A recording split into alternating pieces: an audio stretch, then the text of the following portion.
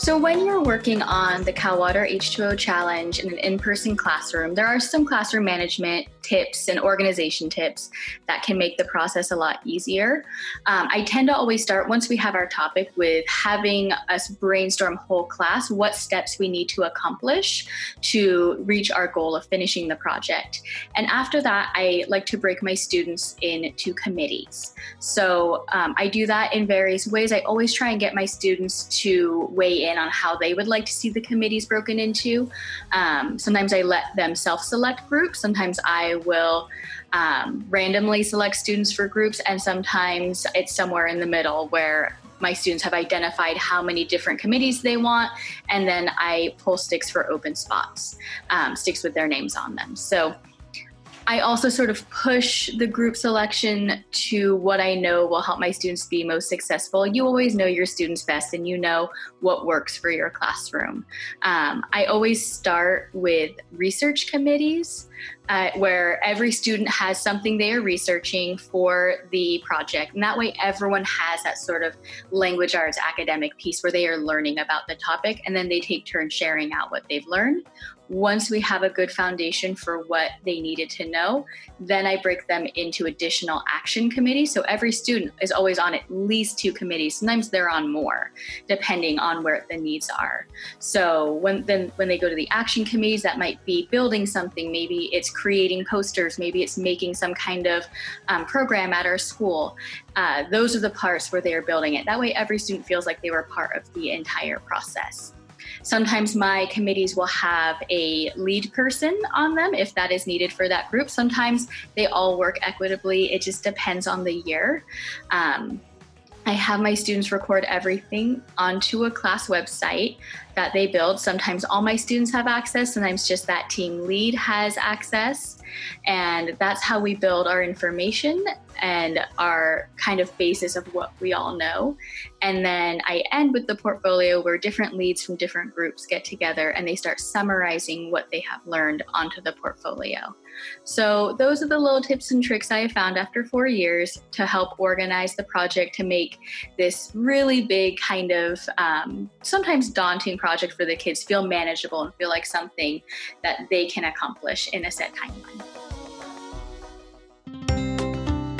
Although COVID-19 has forced us to teach virtually, it does not mean that it has robbed us of the opportunity to compete in the H2O challenge.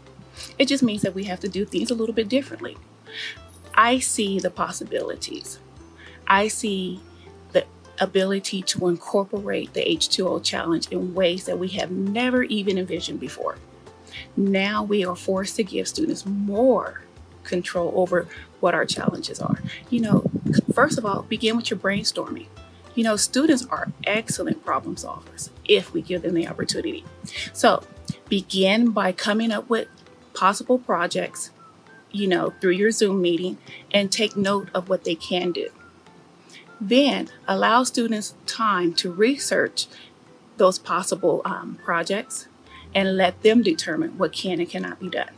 From there, as before, assign students different groups, and they can go into breakout rooms and they can work as a group to come up with different projects or different methods to complete their project. Just because we're doing things virtually doesn't mean that we can't do education the way that we're used to. It just means that we have to tweak and we have to go through and do some different things. The way that I envision doing the H2O challenge is that instead of having a project that's based into one central location, have it branched out into different locations. Have kids look at their neighborhood, look at their the water quality all throughout their neighborhood, and then compare that data. That's one way. Or have students do little bitty mini lessons and have them, come up with strategies how to distribute that information in the virtual world. Maybe they can do a water challenge in which they're informing their neighborhood about different strategies that they can use to conserve water.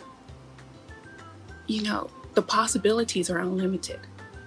I think that what's going to limit everything is our mindset. We have to be able to think outside the box, because right now we're in a whole new realm of education, and I know that teachers across the nation and our students are going to be up for that challenge if we give them the opportunity.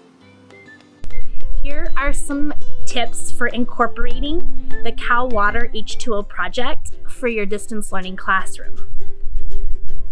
1. Pique student interest with a provocative video. Perhaps a video of California during the drought. 2. Create a video explaining your directions and have a written directions and an example available so students know exactly what to do. 3. Create thinking questions from the videos in your collaborative spaces. Apps like Google Classroom, Padlet, and Seesaw really help with collaboration. Next, invite community members like from the Parks Department or someone from Cal Water to your Google Meet or your Zoom with your students. You might want to have students have their questions prepared beforehand. And finally, to incorporate engineering, teach students about making blueprints. Students can plan and diagram using Google Draw, or they can do it on a piece of paper and then take a picture and send it to you.